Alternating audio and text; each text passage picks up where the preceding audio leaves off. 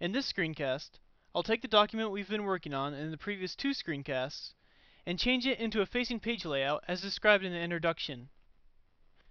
First, we'll click on Styles and Formatting, Page Styles, right-click on the body style, and click on Modify. First, under the Page tab, we'll change the page layout to mirrored. Now the picture above shows two pages.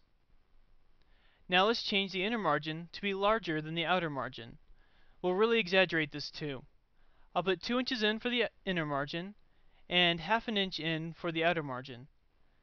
Now the picture has changed to show that the inner margins are larger while the outer margins are very small. Next, under the header and footer tabs, we'll unset same content left and right so that we can move the page numbers to the outside of the pages. Now we're done with this menu, so click OK. Next, we'll add some lines to our headers and footers. Go to Paragraph Styles within the Styles and Formatting menu and right-click on the header style and select Modify. Click on the Borders tab, select the line width we want, and place the line at the bottom. Now I'll do the same with the footers, but instead the line will be at the top. Also, I'm going to make the footer font huge so that we can see it more easily later in the screencast.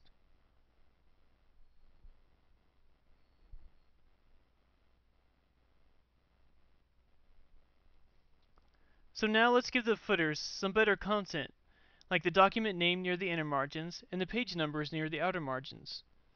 First, we'll go to an odd page and insert the cursor before the page number.